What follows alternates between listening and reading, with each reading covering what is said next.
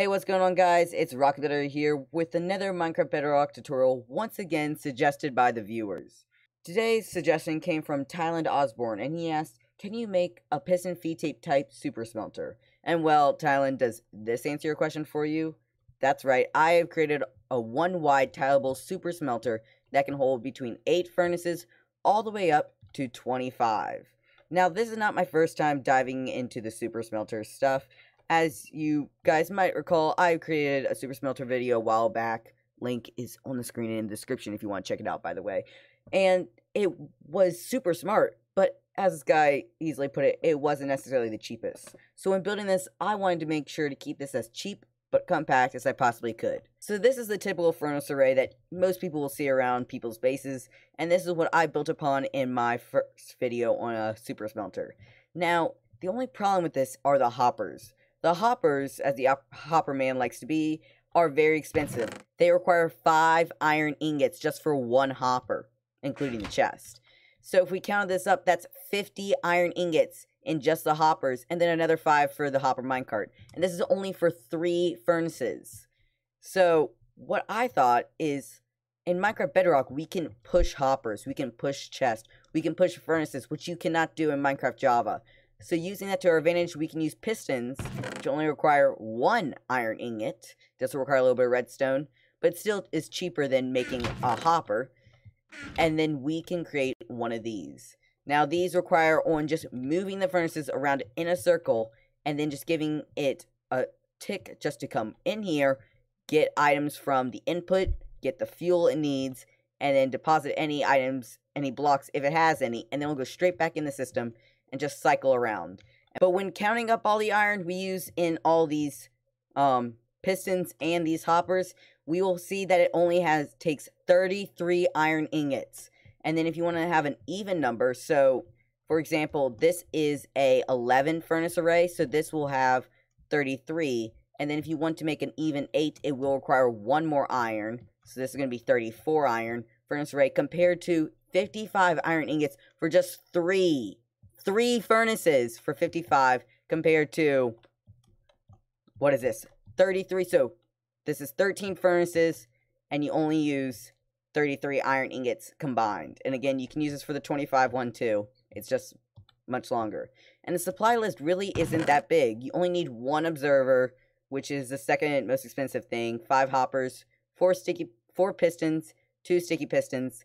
And again, like I said, this design needs a little modification, whether you want an even or odd number. So for odd number, you're going to need all of these on the left. And then if you want an even number of furnaces, so for example, 8, which is what I would most likely recommend for most Minecraft players, you're going to need the additional sticky piston, comparator, and 2 torches. And again, this can be for 8 to 25 furnaces. Once you have all your materials ready, let's begin the build. Now, in order to build this, you're going to need a 1 wide by 10 tall by 8 long area in order to build this. The height will change depending whether you want more furnaces. So, for example, this is an 8 furnacer, and if you want 10 or 11, you're going to need to add 1 block down. If you want 12 or 13, you're going to add 2 blocks down, and so on. Now, in order to build this, you are going to need a little bit of room space in order to access this. I have this set up so it's a 5 block access, but if you want, you can just put the floor here and have the lever sitting right on top of this. So that will give you a total of 4 blocks to access it. If you have a 3 wide ceiling, you're going to make some room in order for the top input chest. Otherwise than that, we're going to get started on this build. So starting off from where our floor is, we're going to come all the way out to where you have your open area. From that, we are going to first visualize where all our chests are. So here's our output chest. This is where I want that to be. And then I'm going to put a hopper here with a furnace right on top of it. So every time the furnaces come around in a circle, it gets set right here for a split second and then gets taken back. That's enough time for everything to go into the furnace and to be taken out all at that same instant. So from that furnace, we can put fuel in coming from the side. So we'll do that with the barrel. And then we can put things that we want to get smelted in from the top using just a chest like so. Now, if you put a double chest up there and you plan on filling that most of the time, then all you have to do is extend this normal chest out a bit, and that'll give you full space and full coverage. Now, working backwards from that, we are going to, right here is where we're going to visualize all the furnaces are. So right here is where our furnace line is going to be set. And so that means right here we are going to have a sticky piston. This, like I said, is going to push it out and bring it back in. Now right up here we are going to have a normal piston, and that's going to push any furnaces that come above the sticky piston down. Now, in order to finish doing the rest, I'm going to put in just a couple more furnaces. So right here, I have 7 furnaces, 3, 3, and 1. These furnaces will stay the same for all of them, and then we'll just add more to the bottom depending on how big you want this. Now, right up here at the top, we are going to have a repeater going into that block. So I'm just going to go ahead and get that. We'll have a repeater on 1 tick, and that's coming out from a torch right here on this block. And now that is powered right now. Then we're going to have another normal piston, and that normal piston will be right here, like so. And then on top of that piston we'll put a torch. Now down here we're going to have our 1 observer that's going to go on the 3rd one. We'll have a block, and then we'll have a repeater on 4 ticks. Then we'll have torch, block, torch, and then 1 more block, and that should take care of it. After you place that block in, you have finished the upper half. Now, before we move on to the bottom half, this is where you have to decide how many furnaces you want. So, for example, if you want an even number, you'll just have it set up like this, so this is exactly 8. And then if you want an odd number, you'll set it up like this, so this is 9. We'll start with the odd, and then once we finish that, we will add on the additional even part in order to create it, in order to make it work. So at the very bottom here, we're going to have one of these timers. Now, this is a single piston timer. It's just going to go back and forth, and it's going to keep a repeated clock motion. This one will power this piston here, but it also will power this piston on its retraction. So coming from underneath this torch, we will come a total of 4 blocks down.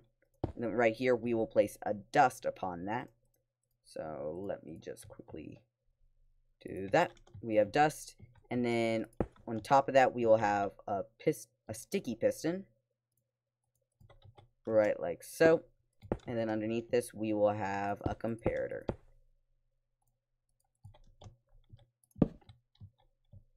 Now, from this, we are going to have 2 hoppers facing into each other, like so. And then we're going to put one of our dirt blocks in here. So I'm just going to place a barrel. You can place whatever block you want. Now, in order to stop that from going, I'm going to simply grab my lever and just place it there just to keep the silence down. Now, we will have our 1 redstone block right by that. And then right here, we will have a piston.